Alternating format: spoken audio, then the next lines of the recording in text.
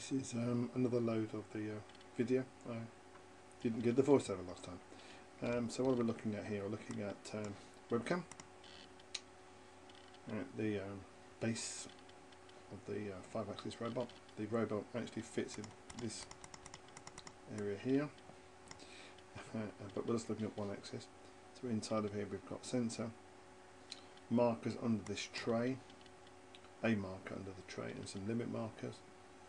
Inside the gearbox we've got a gearbox mod, so we can do some counting.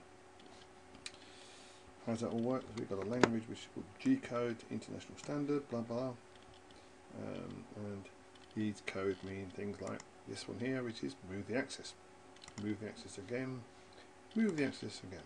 These are all incremental commands. I told you that wrong. That's a G95, which is a speed command.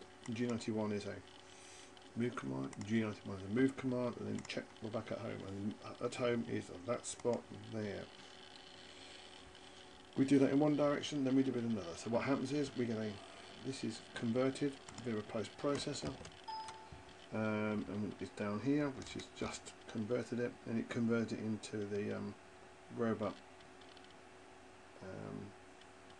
command, so that they can be interpreted at high speed or some speed.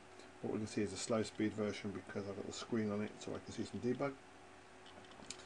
And then that's passed across to the RS232 interface. Right, so what we're going to see is when I'm going to execute it,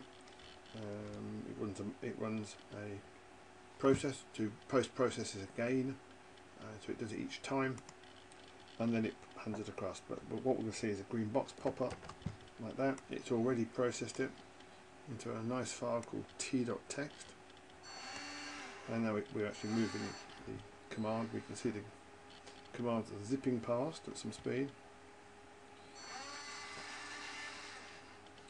So that was a move clockwise and counterclockwise, and what it's now doing is finding the home position and further commands. There we go, it's done it. So it's gone clockwise, counterclockwise, and found the home position in both cases. Let's just put some commands in. Let's just take this one out of here. For instance, we can put an MOO, which is essentially an axis stop. Axis stop, well, it's a program stop.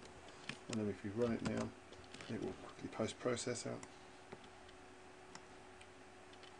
and it will move it out and then stop. If you look at the code, it's now held on that MOO. It's waiting for a button press or a micro switch, which I do, and it gets back a 200, which is and then it gets another, because I put two MOOs in. It's stupid of me. And now we're back at home. It's now moving on through the code. Whilst that's completed, we'll take those MOOs out.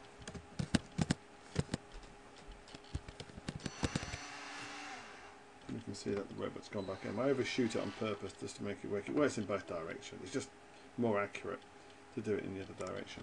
And we can test that. We can take that out. We'll move in 3500 in the negative direction. So if we move 500 in the clockwise direction, we can run the processor. Currently opening up the RS232. And we'll see the backlash in the gearbox in a moment. So it's not just the backlash in the gearbox, it's the backlash in the sensor.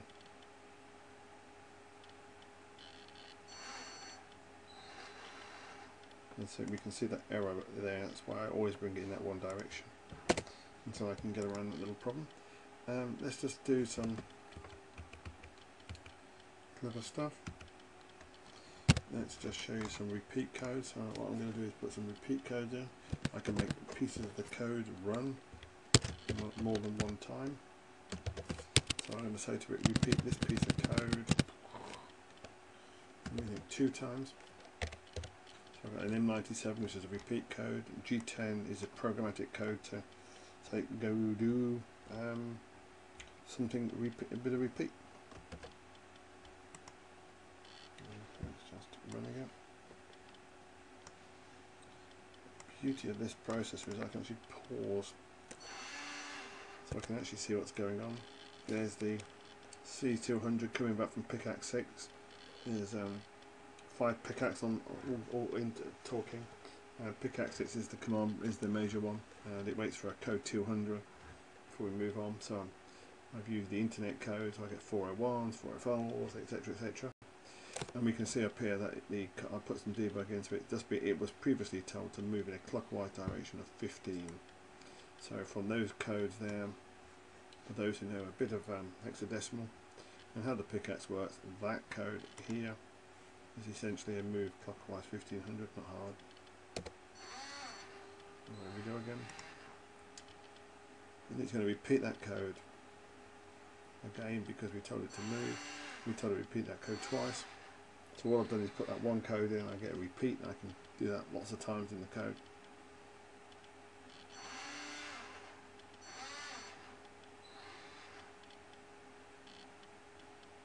And now we should revert back to the other code, which is the original code, which is the clockwise move.